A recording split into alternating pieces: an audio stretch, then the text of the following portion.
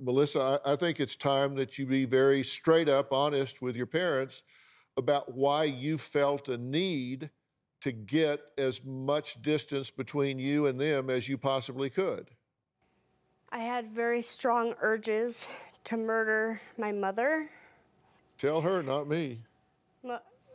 Mother, I had very strong urges to hurt you, and I had to leave to keep you safe.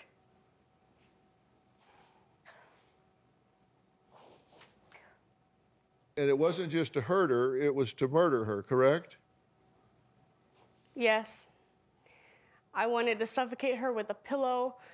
I wanted to stab her in the throat or stab her in the stomach.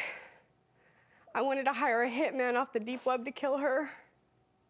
And I even went into her bedroom one time and I told her very seriously that I wanted to do that to her. And she didn't believe me. She didn't believe me at all. She thought I was joking. I was not joking. Well, Melissa, I know that kids say things like that to their parents all the time, and I didn't take it seriously at all. Not at all. I didn't realize that you were having such a hard time. I didn't realize that you were having those kind of thoughts.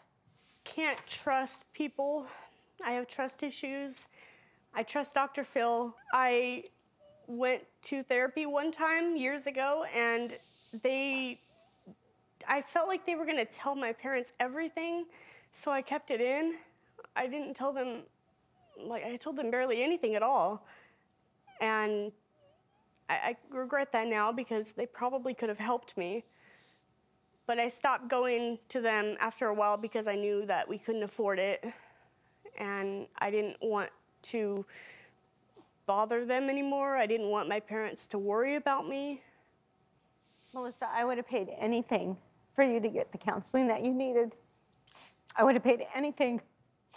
I did not know that you were hurting as bad as you were hurting. Tell your mother the fantasy about being at the top of the stairs. I want to kill people, and I'm just so scared of myself. I'm a monster.